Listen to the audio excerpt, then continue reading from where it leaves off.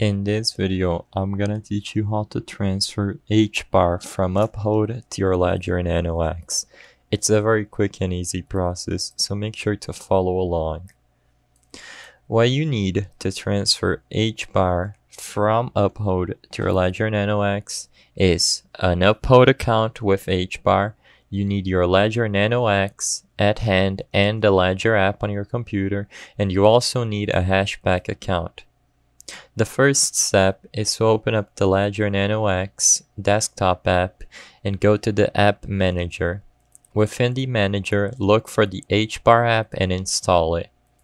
After you install the HBAR app, on your HBAR account, create a new wallet using your Ledger and select the HBAR app on your Ledger Nano X.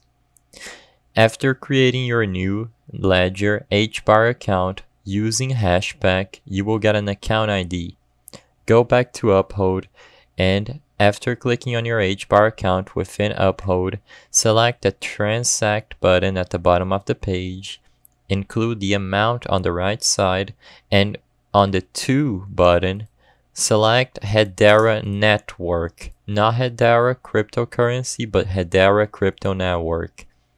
Afterwards, just input your HBAR account ID that you got from the HBAR account wallet creation, and you will have successfully transferred HBAR from Uphold to your Ledger Nano X.